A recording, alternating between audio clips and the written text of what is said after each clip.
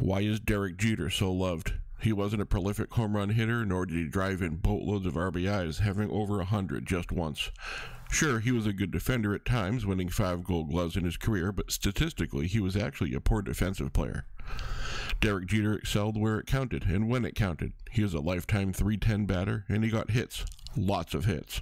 Over 208 times, and the most by any shortstop in history, with 3,465. He excelled with his in-house leadership, as a role model for anyone who chose to look, and a leader in the community with his Turn 2 foundation that helps kids, well, turn to a healthy lifestyle. He played clean, he played hard, and with every ounce he could give. So no, he might not have lit up the stat sheets night after night, but he sparked a love for the game in millions, and that is his legacy.